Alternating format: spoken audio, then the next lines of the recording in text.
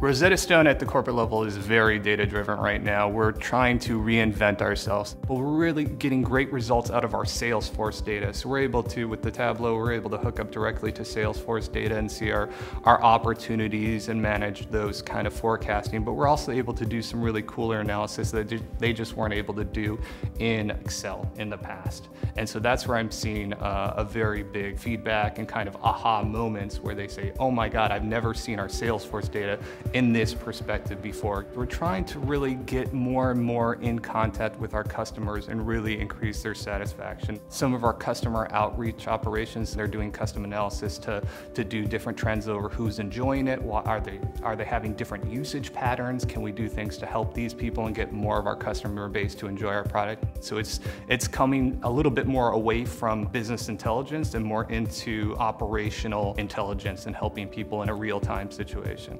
With Tableau, they can get a much more holistic view of all of their data and get a better understanding.